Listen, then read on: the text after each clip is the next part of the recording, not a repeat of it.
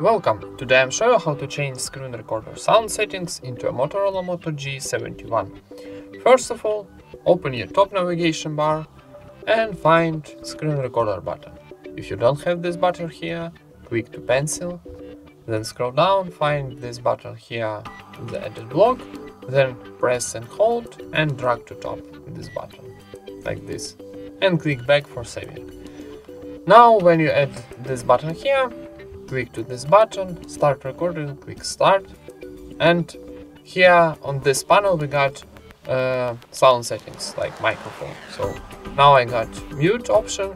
Here if you press this option, you've got microphone option, system sound, screen recorder, or microphone and system sound. So for example, choose your option and start your screen recording. And that's it.